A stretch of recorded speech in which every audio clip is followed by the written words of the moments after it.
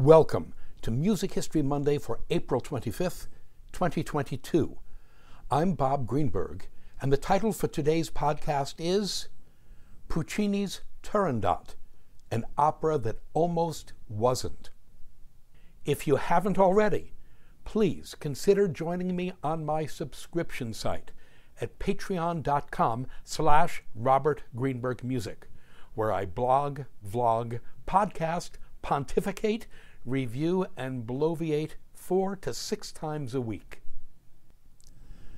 We mark the premiere performance on April 25th, 1926, 96 years ago today, of Giacomo Puccini's 12th and final opera, Turandot. The premiere took place at Milan's storied Scala Opera House and was conducted by Puccini's friend and occasional nemesis, Arturo Toscanini, 1867 to 1957. At the time of the premiere, Puccini himself had been dead for 17 months, and therein lies our tale. Because given the delays in creating the libretto for Turandot, Puccini's failing health, his leaving the opera incomplete at his death, and the controversy surrounding Turandot's subsequent completion by the composer Franco Alfano, 1875 to 1954, it was indeed an opera that almost didn't happen. Giacomo Puccini was born in the Tuscan city of Lucca on December 22, 1858, and died in Brussels, Belgium, on November 29, 1924, 3 weeks shy of his 66th birthday.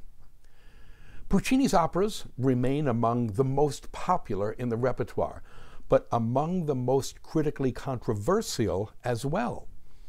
It is a controversy we will not discuss in this post. Rather, I would direct you to Music History Monday for January 14th, 2019. That post on Puccini's opera Tosca wades chin-deep into the critical issues that continue to dog his work. Sometime in early March 1920, Puccini was having lunch in Milan with the librettists Giuseppe Adami, 1878 to 1946, and Renato Simoni, 1875 to 1952. Discussing stories that could be turned into operas, Simoni brought up the name of the Venetian playwright Carlo Gozzi, 1720 to 1806, and suggested they look over his works. Puccini, who knew something of Gozzi's theatrical fables, asked, "What about Turandot?" What about it, indeed? It was a well-known story.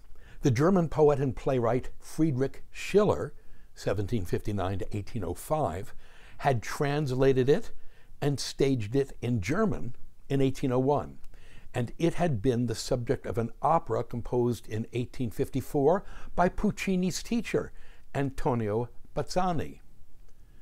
Simoni had a copy of the play in his nearby apartment. He ran home, retrieved it, and gave it to Puccini to read.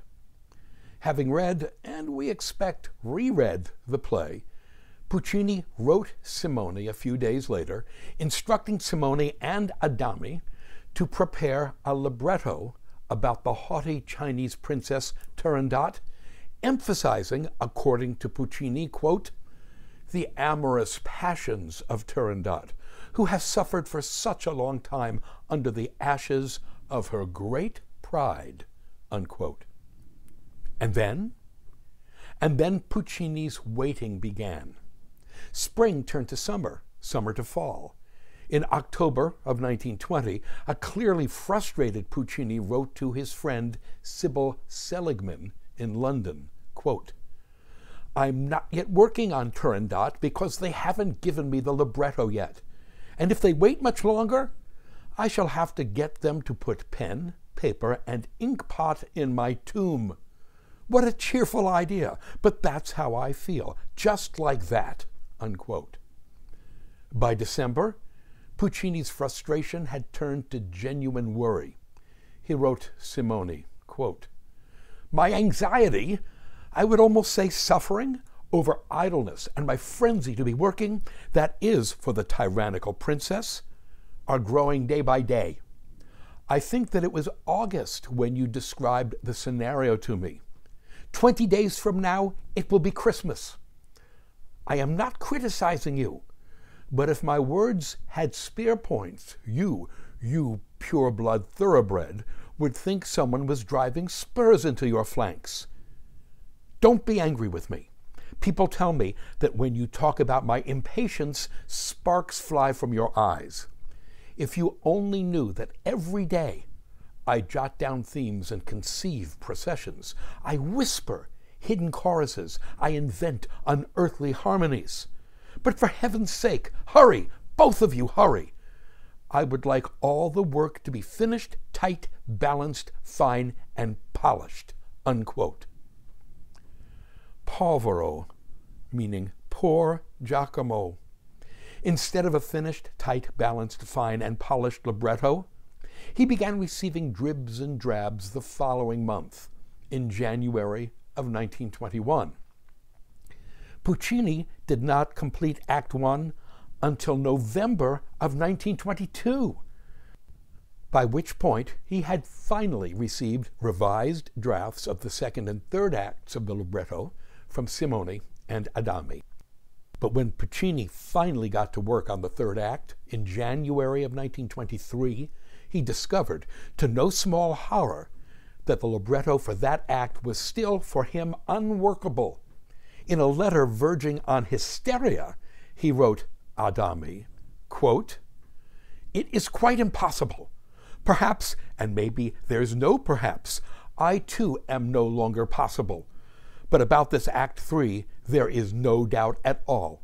I am not quite at the stage of crying, I die despairingly, but very nearly. Can you make something out of it with the help of the old Act 3? Is it possible? And shall I be able to do my part? I am very, very much afraid. I am a poor, unhappy man, discouraged, old, abject, nothing. What am I to do? I don't know. I'll go to bed and sleep to escape the torture of thinking," unquote. Ominous tidings. While attempting to finish Act 2 later that year, 1923, Puccini came down with a sore throat and a persistent cough. This had happened before. He had been a heavy smoker his entire life and was accustomed to throat discomfort and coughing. But by February of 1924, Puccini's throat pain had become acute. He was exhausted, and with his doctors prescribing rest, Puccini's work on Turandot ground to a halt. Meanwhile, revisions to the libretto of the Act 3 finale were still dribbling in 8 months later, in October of 1924, by which time they were far too late. Incapacitated with pain, a cancerous tumor was finally discovered in Puccini's throat, under his epiglottis. This laryngeal cancer was terminal, though that information was kept from Puccini and his wife Elvira, though Puccini's son Tonio was fully informed.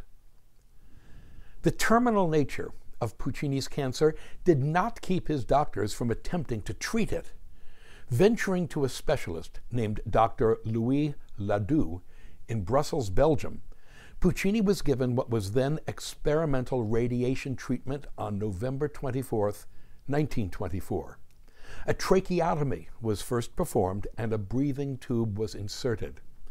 Then 7 radioactive crystal needles were inserted into the tumor. The operation lasted 3.5 hours, during which Puccini was conscious the entire time. He had been given only a local anesthesia, quote, "so as not to overtax his heart," unquote. Following the operation, he scribbled on a pad, "I feel as though I have bayonets in my throat.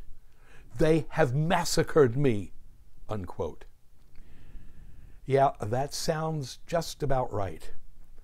The radioactive needles still in his throat, he went into cardiac arrest and died 5 days later, on November 29th at 11:30 in the morning. An unfinished opera. Of one thing we can be certain. Had Puccini received a finished libretto in an even remotely timely manner, Turandot would have been completed long before he took ill.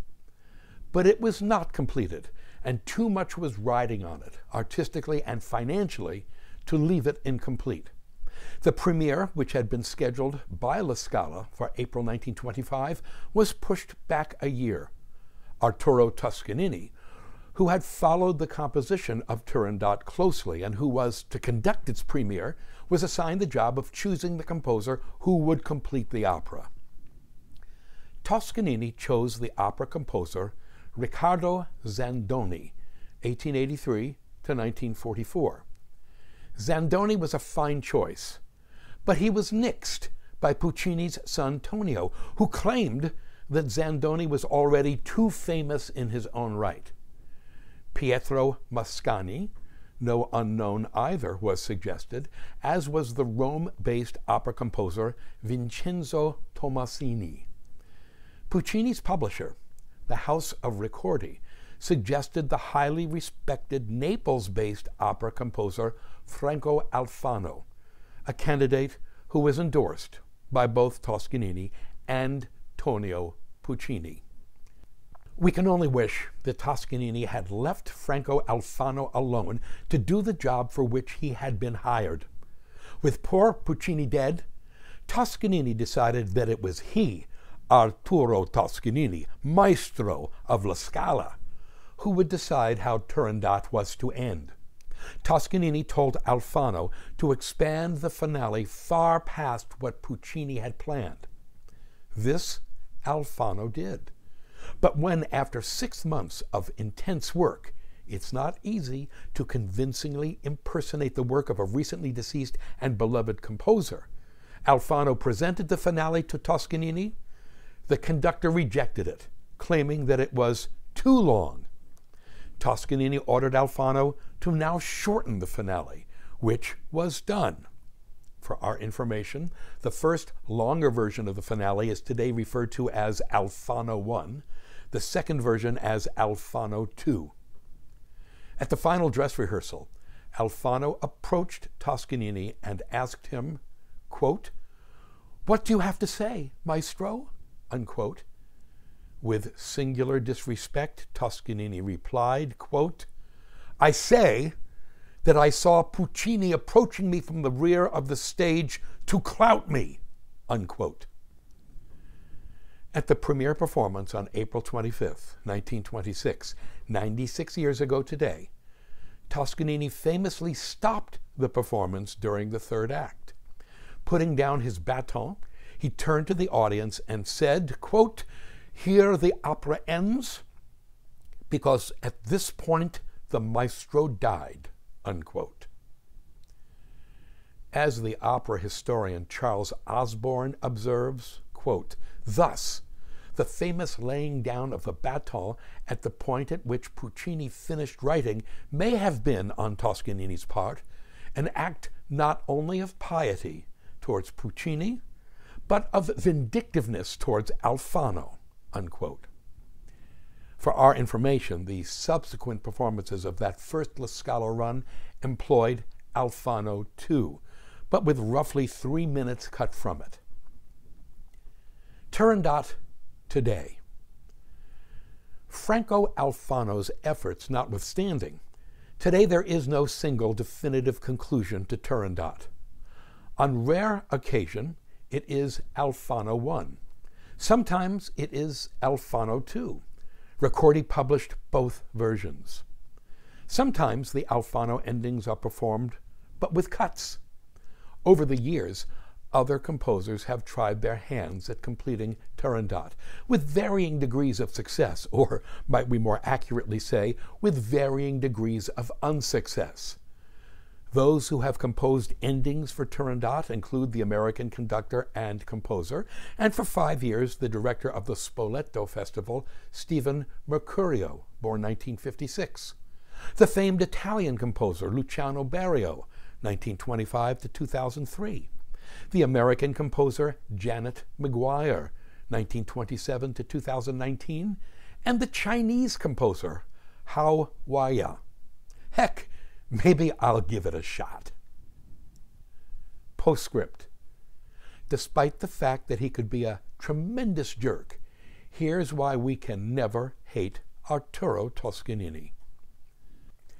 The premiere of Turandot on April 25, 1926, corresponded with a visit to Milan from the fascist dictator Benito Mussolini, who was in town in connection with the fascist party's Empire Day celebration, a holiday he had invented.